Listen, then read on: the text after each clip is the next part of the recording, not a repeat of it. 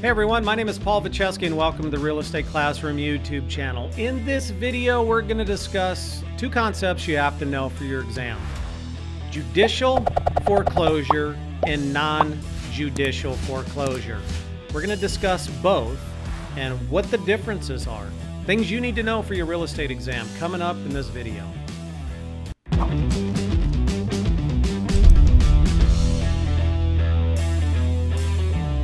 So in this video, we're going to discuss two concepts that basically you have to know: judicial foreclosure and non-judicial foreclosure. And I have your key terms that will be discussed in this video on your screen there. What's the definition of each? Well, a judicial foreclosure is a judicial process that requires the lender, now the lender is the mortgagee, to file suit in court in front of a judge to start the foreclosure process against the borrower, who is the mortgagor. Now, a non-judicial foreclosure allows a foreclosure to take place because of default of the borrower by what's called power of sale. It's an actual sale that goes on. We call it a trustee sale. And that is conducted by the trustee because the borrower, known as the trustor, a lot of legal terms here, defaulted on their payments. The difference between the two: judicial foreclosure is an actual judicial process. A suit has to be filed in court. And a non-judicial foreclosure, there is no judicial action. There is no suit that's filed. It just directly goes to a trustee sale. Now, how do we know which is going to apply here? If a bank is dealing with a borrower who's defaulted on payments, which one do they do? Well, that's a great question. And it has to do with what type of state it is. And we talked about this in a previous video. We talked about it in the promissory note and mortgage video, and also the deed of trust video. I'm going to leave a link in the upper right-hand corner if you want to check those two out. But mortgage states, meaning they use an instrument called a mortgage as collateral for the loan. In those states, like Iowa, they would use the judicial foreclosure. In states like Nebraska, where I'm at, we're a deed of trust state. And so a deed of trust state is going to use a non-judicial foreclosure. So let's go ahead and talk about each specifically. Judicial foreclosure, it's a judicial process that requires the lender, which is the mortgagee, to file suit in court to start the foreclosure process against the borrower, who's the mortgagor. Again, if you watch that previous video that I've done on promissory notes and mortgages, it'll help explain this particular part of this video. Now, I've listed 8 things that you really need to know about judicial foreclosure. Number 1, it's used in mortgage states. Number 2, foreclosure can take up to months or years to foreclose. The foreclosure process is strict and it's not quick. Because I think we all know that anything that goes to court is not a fast process anyways, but there are some mechanisms in place that allow the borrower or the mortgagor to extend the foreclosure process. Number 3, the borrower, who's the mortgagor. I know I keep killing this dead horse in every video with these terms, but you have to know what they are. It's sort of like teaching kindergarten here. The borrower, who's the mortgagor, they may have a right of redemption. We call that equitable. We call it a right of redemption, or sometimes called an equitable redemption. And so even after foreclosure happens, in some states, that borrower may have 3 months, 6 months, or a year to actually redeem the property. That is state by state and very state specific. It's not something specifically you have to know the time frames for your licensing exam. However, you do need to know that the borrower may have the right of redemption. Number 4, a petition, which is foreclosure action, is going to be filed in court against the debtor, which is the borrower. And this is important. So not only is the borrower going to get served that petition, so are all the junior lien holders.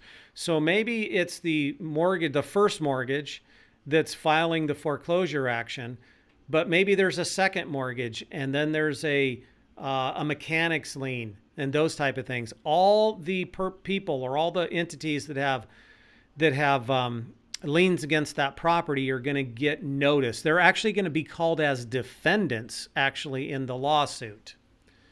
Number 5, junior lien holders may redeem the senior lien holder or allow the foreclosure to happen and file what's called surplus money action. So the mortgage company that's in first place, they have the right to foreclose. Then we have the second mortgage, for example, in our scenario here. That the second mortgage company has two options. They can pay off the first mortgage, and then they're in first place, and then they have the right to pursue the foreclosure. Or they can simply allow the first mortgage company to go ahead and foreclose, and then they're going to file what's called the surplus money action. They're basically going to say, hey, we're owed money too, and if there's anything left over, we want our share of it. So the junior lien holders have that right to do either one. And a lot of it, quite frankly, has to do with how much equity there is. I can remember back in 2010 and 11 when, you know, the mortgage crisis happened. Many times the second company just kind of said, we're not going to get any money anyway, so we're not going to mess with it. You know, but if there is equity in the house, it may be something that the second mortgage holder is going to at least look at. Number 6, the process, once the courts have determined that it's legitimate and they authorize the foreclosure sale to happen, it's going to go to what's called a sheriff's sale or a sheriff's auction. And it will be an auction. Sometimes at the courthouse, sometimes it's at the property, but it's the sheriff's department that actually does it. All right. And then also number 7, remember, there are certain liens against the property that don't go away even if there's a foreclosure. Tax liens, property tax liens never go away. IRS tax liens don't go away. Special assessments don't go away. So anybody who shows up to that auction, in addition to the lender, they may actually, if they buy the property, they need to do their research and make sure what's on that title and do a title search, because if they buy the property at that auction, those liens are going to be attached to the property. All right, sheriff's deed. That is the type of deed that whoever purchased that property is going to receive. And remember, a sheriff's deed doesn't have any indemnification or any warranties. We talked about deeds in a previous video. All right, let's talk about a non-judicial foreclosure. Non-judicial foreclosure allows a foreclosure to happen by what's called a power of sale by a trustee when the borrower, known as the trustor, has defaulted on their payments. The key here is court action has not or is not required. And we talked about this in that previous video I discussed under Deeds of Trust. It's a video called Deeds of Trust that I did. I highly recommend that you watch that one as well for this particular part of this video. Remember, in a deed of trust state, there are 3 parties in a relationship. In a mortgage state, there are 2. There's the mortgagor and the mortgagee. In a non-judicial foreclosure state, that is a deed of trust state, there are 3. There is the trustor, who's the borrower. There's the trustee and the beneficiary. And remember, we discussed in that previous video, the trustor, they transfer title to the trustee, who's a disinterested third party that holds on to title, legal title, for the beneficiary, who's the lender, until the note is paid off. Okay, so if the borrower defaults, the beneficiary, who's the bank, is going to notify the trustee, who's holding legal title, to go ahead and do the foreclosure. So the trustee is going to hold a trustee sale. All right, that's again, the sale actually happens right on the stairs of the courthouse. All right, so there are about 8 things I want you to know about a non-judicial foreclosure. Number 1, it's used in deed of trust states. Number 2, it's a quick foreclosure. As soon as the lender, who's the beneficiary, notifies the trustee, who has that legal title, to do the trustee sale, it could be just a matter of weeks, 8 to 12 weeks before it's all said and done. Unlike for judicial foreclosure, where it could take literally years. Number 3, it allows what's called a power of sale to foreclose, and that's done by the trustee. Number 4, trustee carries out the trustee sale once the beneficiary has given the proper notices to all the lien holders of record on that property. That's important. There has to be integrity in the process. So what's going to happen is the lender is going to send out, they're going to do a title search is actually what they're going to do. They're going to send out, and sometimes they hire the trustee to do this, but the lender is still responsible to ensure that notice is given to all the lien holders that, hey, we're moving forward with with a trustee sale. So if you have an interest in the property, you might want to speak up now type deal. But once all the notices have been delivered and the notice periods have been fulfilled, and again, the notice periods can be anywhere from 30 to 90 to 120 days. That is very state specific. But once the proper notices have been given and the notice periods have been seasoned, then the trustee sale can be scheduled and go on. Number 5, opening bid is usually the amount that's owed to the beneficiary. Let me explain how a trustee sale happens. It's scheduled and it happens typically at the courthouse stairs. The trustee who has legal title is going to show up and they're going to be the initial bid. They're going to say, we are owed $105,000. That's the opening bid. Now, anybody and everybody can show up to the sale and they can start bidding on it. The opening bid is going to be $105,000. Depending on the property may be valued at $200,000. The trustee is only going to bid $105,000. Now, other people are going to bid to try to get that property, and maybe the final sale is $150,000.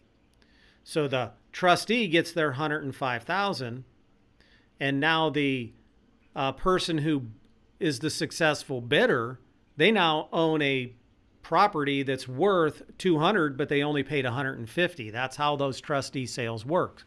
But if you're the successful bidder in that trustee sale, look at number 8. Those tax liens, special assessments, IRS liens, etc., they don't get removed. So anybody that's going to show up at that trustee sale needs to make sure that they search the title to see what's on there, because that bidder, they win, they now own the property, and they're going to be responsible for paying those tax liens and special assessments. All right, number 6 is if the successful bidder is the trustee, all right? So let's say that no one shows up and the trustee has the opening and only bid of $105,000. Then what's going to happen at that point is it's going to get sent off and be sold as a bank foreclosure. I'll do a different video on that later on down the road. But the successful bidder, the person in our example that paid $150,000, typically they're going to receive what's called a trustee's deed. That can vary from state to state as well, but typically that's what it's called.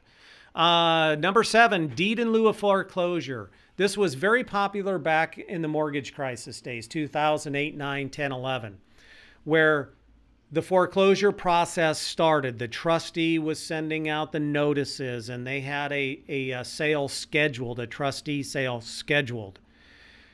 A lot of times what the bank would do is just simply say, transfer, just deed the property over to us and we're done. So that's what the borrower would do. The borrower would simply, they would sign what's called a deed in lieu of foreclosure that says we voluntarily give all of our interest back to the bank or back to the trustee.